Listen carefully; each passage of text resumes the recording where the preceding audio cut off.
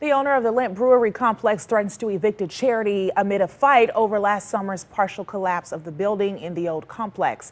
It happened last August at the section that housed the nonprofit Bicycle Works 800 bikes.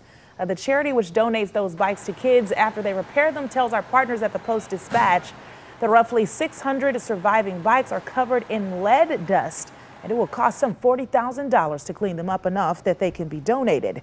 B-Works says the building's owner is refusing to reimburse it for the damage, despite renting the space without an occupancy permit in a building that had been condemned since 2013.